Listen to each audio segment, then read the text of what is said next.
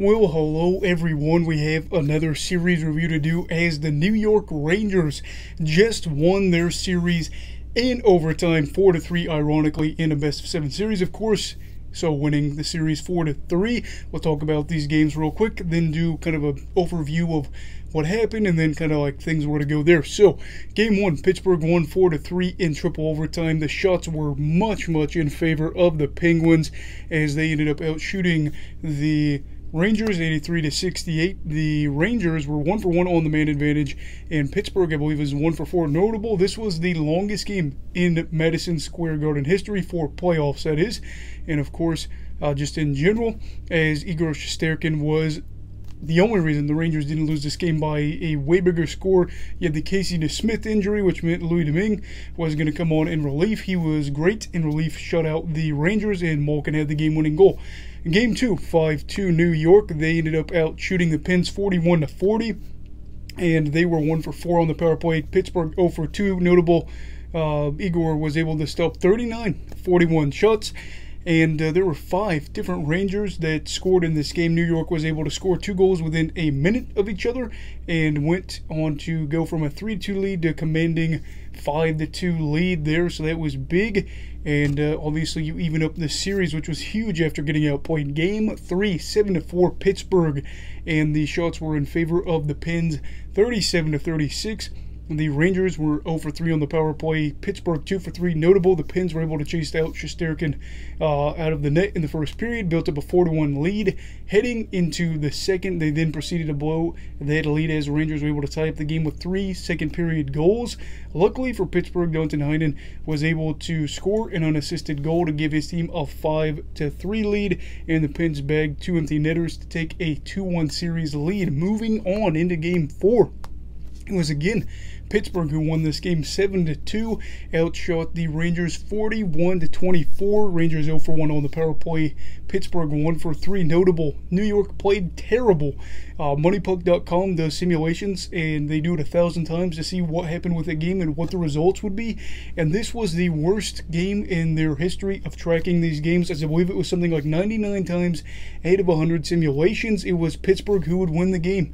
They won and took a commanding 3-1 series lead. Game 5, though, it was the Rangers who fought off this Pittsburgh team and were able to stay alive. They won 5-3. The Rangers outshot the Penguins 44-32. 1-for-3 on the man advantage for Pittsburgh. 0 for the Rangers, excuse me, and then 0-for-3 for Pittsburgh.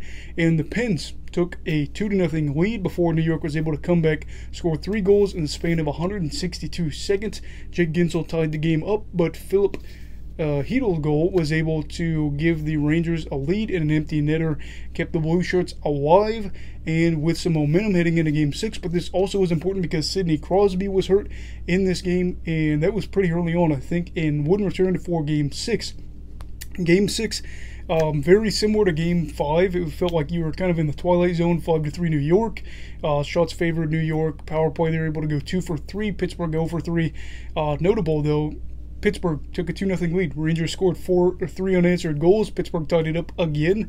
And then the Rangers, of course, won the game thanks to a Chris Kreider game-winning goal and an empty netter they were able to get later on. And I think Mika Zibanejad scored his first 2 goals of the series and had his first 2-goal performance of his postseason career. Game 7, which just ended now, of course, the Rangers took a 1-0 lead thanks to a Kreider goal. Then Danton Heinen was able to tie it up in the first. Then you had Guentzel that was able to score a goal in the second to give the Pens a 2-1 lead. And then you had K'Andre Miller to tie up the series, or tie up the game in the second, before Evan Rodriguez scored a shorthanded goal to give his team a 3-2 lead. And that was in the second. Looked like Pittsburgh was going to win. And then with about 5-ish minutes left, Mika Zibanejad had his 3rd goal of the series, 3rd in the past 2 games, to send this game in overtime. And who was it? Artemi Panarin, who won this series for the Rangers.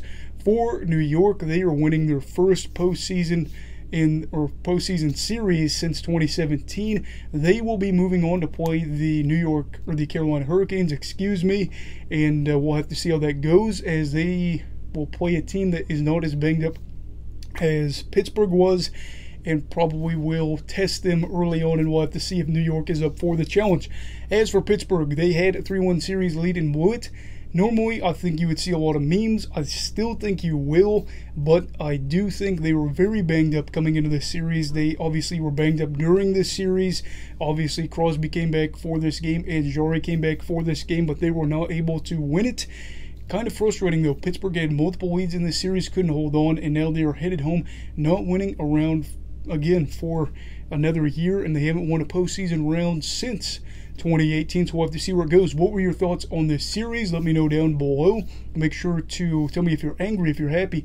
I want to know all those things and your thoughts. Everybody, please make sure to like this video and subscribe to the channel if you are new. Stay safe, have a great night, and you go off hockey, alright? Goodbye, Brigadiers and Brigadettes. This is your captain signing off. Have a great night.